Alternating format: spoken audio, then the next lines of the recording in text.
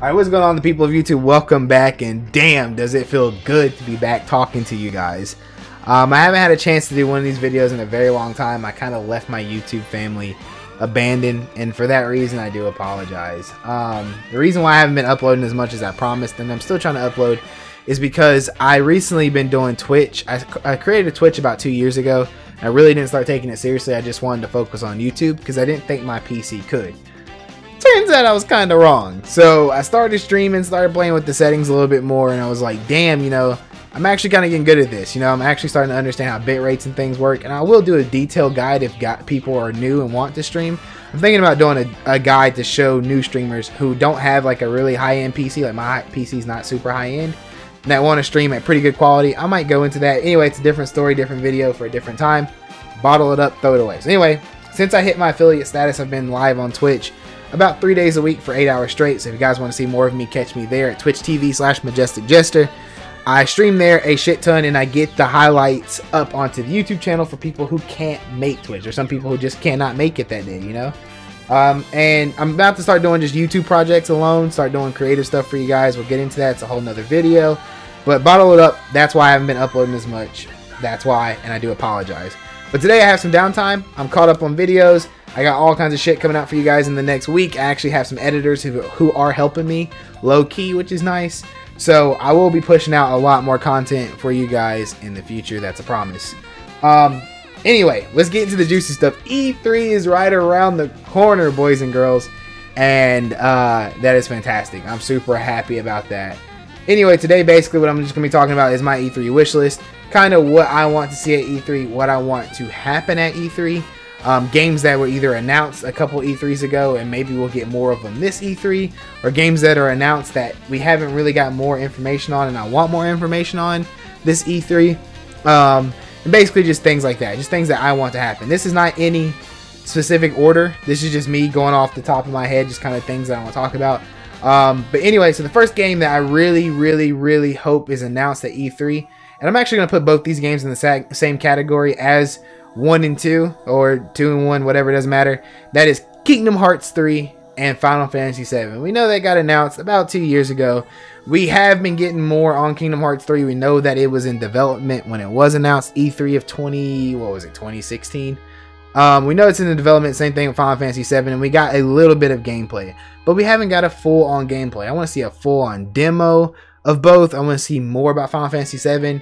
Basically, Squaresoft Enix just announced these games and then 2 years completely went off the grid. We have no information on it. We know that it's happening, but we don't know what. We know that Final Fantasy 7 is going to be a four-piece game, so it's going to be like episodes, which I don't know how I feel about that. It's kind of cool that they're kind of keeping their original disc thing that they did for PlayStation 1, where you guys know you had the 4 disc and like 2 hours on each disc, or 3 hours or whatever. So that's really cool, and I think that's a cool concept that they're kind of sticking to that OG route of things. But I would still like to see more, you know, like, damn, I want to know more, like, you know, more about the gameplay mechanics. Is it going to play like 15, which is another game we'll be playing later on this year? Is it, you know, is it going to be like 13, kind of like it looks like a 3D model but still turn-based?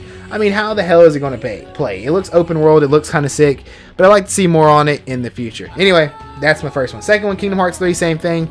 Was in development crisis. We know this game is coming. It was supposed to come out on PS3. It kind of skipped the whole damn generation, so it's been about 10 years. And then Final Fantasy being even longer than that. So I definitely want to see more of these games at E3.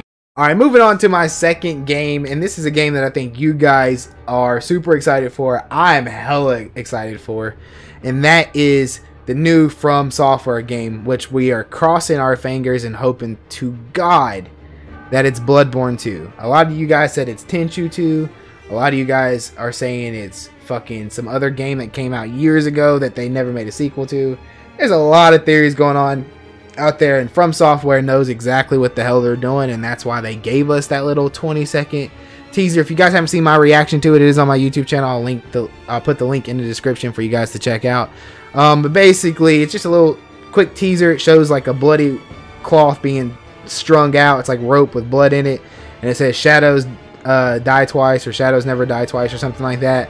I don't know. It's been forever since I watched it, but basically to that nature, them announcing a new game. And Shadows Die Twice is like a huge reference, and a lot of people are like doing all this breakdown analysis, but it's so hard to break down because it's only like 30 seconds. But I'm super excited. As you guys know, I'm a huge Dark Souls fan. The full Dark Souls 3 playthrough, blind playthrough, is on my YouTube channel. It is from years ago, and I apologize for the way that I acted. So you guys can check that out. That is from a very, very long time ago. But I had a blast playing it. It's a very fun series. Same thing with Bloodborne. I did beat Bloodborne, but I never got the chance to record it because I never got into YouTube or anything like that until later on in my life. So I do apologize for the people who want the Bloodborne playthrough. We might go back and play it. I think I'm Jinxed has it on PS4 now. So maybe if a new game is announced and we get to see more of it, like Bloodborne 2, for like Flashback or Throwback Thursday or something, we'll stream Bloodborne duos or something. I might get Austin or Jinx to do it with me, and we'll go into it and do some crazy stuff. So that's definitely another one. I'm super excited to see what they do. Or even if it's just a new game with a new IP and everything, I'm cool with that too. I'm hoping for Bloodborne 2 because Bloodborne, I feel like, is a fucking masterpiece. I hated Bloodborne for the PvP side of things. I thought the PvP was whack. Being a Dark Souls PvP player and just slaughtering people with backstabs and parries and getting really good at it. Going to Bloodborne, which was a super fast-paced game. The PvP I disliked a lot, but the story itself is fucking phenomenal. The world is like, it's got this gothic theme. The best way to explain it is, it reminds me of, you guys ever played Castlevania Curse of Darkness back on PlayStation 2? And it was the Castlevania where you got summonings and stuff. A lot of people hated that one. I personally, it's one of my favorites besides Symphony of the Night.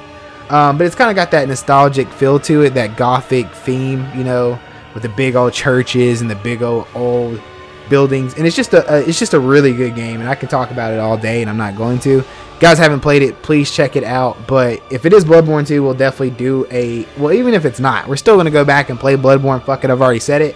So we're going to do it. But definitely can't wait from Software, so that's going to be my third game on the list. Alright, so moving on. My fourth game that I want to see more of at E3, or I hope does get announced at E3, that is going to be Gears of War 5. As you guys know, I do have some Gears of War 4 videos. My Gears of War 4 peeps, I know you guys are mad at me because I haven't played Gears of War in months.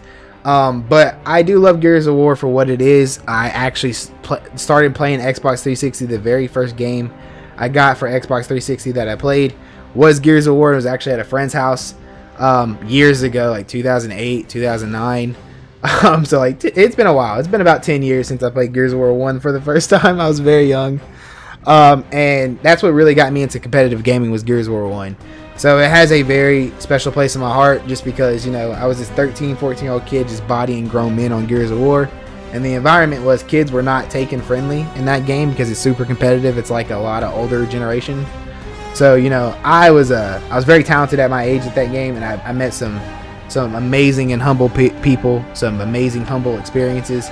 So that game does have a special place in my heart. Gears of War 1 all the way through Gears of War 3. I remember having, and this is gonna sound crazy, but I remember having snow days as a kid with my friends, like before class. And I remember we would have like 2-hour delays, and like instead of going to school, we would like literally stay in bed. We'd wake up, we'd check to see if we had a delay, and then we'd be like, all right, get on Gears of War. And we'd play Gears of War 2, and then sometimes we would just fucking skip school the whole day. We'd just be like, you know, we're not going to school today, fuck it. You know, it's too cold, the roads are bad, we don't want to go. We just fucking, or even if we had a snow day, we would just play Gears of War 2 all day. You know, I remember River, Jacinto, Avalanche, these maps clear as day. And I would like to see more. I would like to, and even Gears of War 4, which I haven't played a lot of Gears of War 4, like I said, but the story mode was fantastic. I love the Gears of War story, even going forward into future date with JD and Kat, Marcus, Barrett, Cole. You know, even till this day, you know, 10 years later, I guess Gears of War's been going for like a decade now.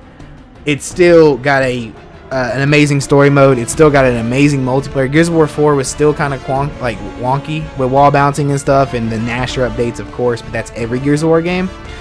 So it's still wonky and stuff like that, but it wasn't terrible. So I would like to see Gears of War 5 hopefully announced. I think that'd be super sick. It's about time. It's been about 2 to 3 years now. So Gears of War came out in 2015, something like that. So it's been a while. So it's definitely time for a new Gears of War. Moving on, my number 5th thing on this list, or my 5th game that I would like to see at E3 this year. And this is actually probably the biggest one, and I know you guys are like, we've been waiting on him to say this one, and I'm saving it for last because it's just like my top 5 games that I want. I don't think I'm going to go into like full graphic detail on what I want, but you guys know what I want. You guys know that I've been talking about this game forever, and I was going to do a video separately all about it, but I really didn't get the chance to due to like just video streaming and stuff like that. But that is, and I will quote, Mortal Kombat 11. I know it's coming. You guys know it's coming. I haven't talked about it at all, and there is a reason for that. I promise. You guys know how I feel about NetherRealm Studio Games. It's what made my channel. It's the reason that I started becoming a YouTuber. It's the reason that I started becoming a streamer. Is because of the fighting games, and Mortal Kombat and Injustice were the games that started my channel, and I loved them. I loved Injustice 1. I'm not a huge fan of Injustice 2. I loved Injustice 1. I played Injustice 1 about as much as I played MKX. I never played MK9 competitively just because the netcode on MK9 was fucking terrible, and I just couldn't bear it. Then Injustice came out and the netcode was kind of bad, but it was like functionable, and you're like, this is still a pretty good game, you know, and I put a lot of time into it, and I had pretty good matches for the most part, you know. I never really lagged or anything like that.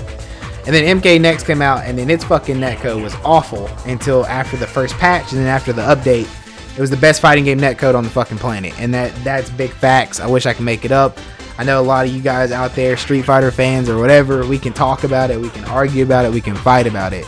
Mortal Kombat has had the best netcode on the planet. The only thing that even remotely competes with its netcode would be Killer Instinct, and that is it.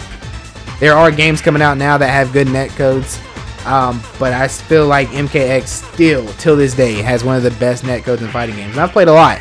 I've played Marvel vs. Capcom Infinite. Its netcode's not that great. It's okay. Dragon Ball FighterZ netcode, let's not even talk about it because it's still not fixed. I mean, we can go on. Injustice 2's netcode is, I guess you could say, better, but I mean, it's NetherRealm, so that doesn't count, right? So, anyway, Mortal Kombat X, I'm super excited. The reason why I'm super excited for this game is because, like I said, I love the game. I loved how fast-paced it is. My hopes and dreams for it is I want them to bring it back. I don't want them to do, I know that the game changes every time. Every time there's a new game that adds some new mechanic. MKX, the new thing was variations, which a lot of people loved. I personally love too because it's like playing a whole brand new character from start to finish, and I have no problem with that. So I'm super cool if they decide to do that again and bring back these character variations. But if they don't, then I kind of want to know what they're going to do. Like, the variations are cool, so I want them to bring that back, but maybe do something different, like, or maybe like do something that they did a long time ago. The only thing that I could remotely think of that would still be cool and relevant is that they gave you the ability to switch stances like you could in the old games, like Deception, Alliance, and stuff like that. Maybe brought in weapons that you could switch between, but in the MKX style. So, like, for instance, you know how clunky MK4 was and how wonky Deception was, where they had a weapon, and how weird and cheesy and animated.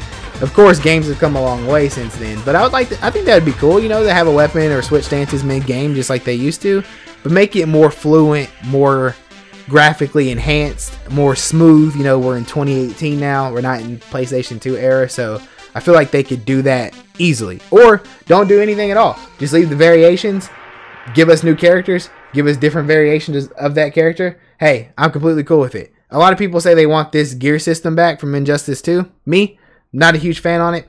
Don't give a shit about it. I hated the gear system. I think it's cool the way you look, but I don't want what Injustice did at the beginning, where they gave you player matches which were all based on gear, and then they gave you ranked matches which weren't based on gear, but there wasn't any player matches without gear, if that makes sense, until later. They finally put in competitive versus mode where it's like everybody can play on the same level without gear.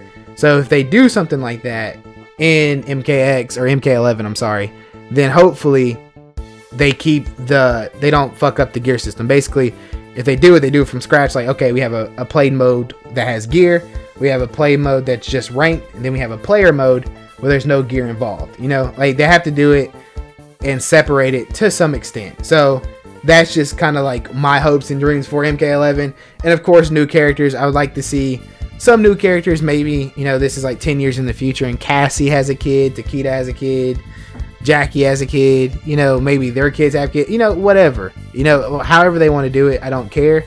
But of course, I would like to see more. I'd like to see some returning characters. I'd like to see Noob Saibot return. I'd like to see some sort of ninjas, a different ninja, like, you know, Smoke hasn't reappeared, we know he's dead or whatever. He's like in the story, but he's not like actually in the game, you know. So hopefully these old characters return that weren't in MKX. They were kind of like cameos. Fujin, another cameo. So, and if they do DLC, guest characters are all cool, and I'm cool for that. You know, Injustice had the Teenage Mutant Ninja Turtles, you know. They also had some other guest characters that I can't think of at the top of my head, whatever. But I really, if they do guest characters, please make them comic book origin or something that fits into the world of Mortal Kombat. Yes, Leatherface was cool. Yes, Alien was cool. Predator, cool. These characters are fucking fantastic characters, don't get me wrong. But I would like to see those characters knocked a lot of good characters that could have made it into the staff that a lot of people wanted. Like Noob Saibot, Smoke, Fujin, I don't know, Mocap, Blaze, whoever. I mean, there's so many fucking Mortal Kombat characters. Cabal, Striker, I mean, whoever. They could have put so many people in there, and they chose to put guest characters, which, I mean, again, super cool. There's nothing wrong with that. But then again, it is Mortal Kombat, and I would like to see more characters from MK9 at least make a return in MK11. But this is my top 5 list. Like I said, I would love to see more about Kingdom Hearts. I love to see more about Final Fantasy VII. I love to see more about the new Dark Souls game that's in the work from Software. I would love to hear about Gears of War 5 if it's in the making. And of course, Mortal Kombat 11, which is another game that I would definitely... that's the biggest game for me right now at E3 is Mortal Kombat 11. I'm tired of Dragon Ball Z Fighter. I'm tired of Injustice. I'm tired of Tekken. I need a new fighter to play. I mean, I still love those games and I still casually play them, but to me, nothing was ever as hyped to me as MKX. I have over 100 videos on my channel. I have talked about it in so much passion. I've done reviews about it. I've broke it down. I've played tournaments in it. I mean, I've literally spent a fucking, like, almost 2 years into Mortal Kombat before it died. So, huge game for me. That's my huge announcement. If it does happen, I will probably cry in front of you guys on stream, because I will be streaming E3 if I can get permission. Hopefully I can. But that is my biggest game. So these are just top 5, like I said, on top of my head, the top 5 games that I want. There are other games out there that I like to see. I would love to see more, or another Battle Royale game. I'm having a lot of fun with Fortnite, but it is kind of getting outplayed. So I like to see something else. You know, what are you guys' thoughts on games? You know, I'd like to talk to you guys. Is there any fighting games that you guys would like to see in the future? Is there any games in general at E3 that you're hoping to get announced? A lot of you guys want Halo 6, which I saw on the topic on Reddit. People want Halo 6 to come out, which it's about time for Halo. It's been a while since Halo 5 dropped, so that makes sense. A lot of you guys talking about Battlefield 5. I'll check it out. Not a huge, I mean, I am a Battlefield fan, but it's not like a big game that I want. Call of Duty, Black Ops 4, you guys are super excited about that. Not a huge Call of Duty fan, but, you know, I understand where you're coming from. If Call of Duty if Modern Warfare 2 gets remastered, I'll definitely be a part of that. But anyway, get off subject. Please leave in the comment section. What do you guys think? You guys super excited? You guys don't give a shit? Leave some comments about what games. We'll talk about them and discuss them. Anyway, my name is Majestic. Stay majestic, people. Peace.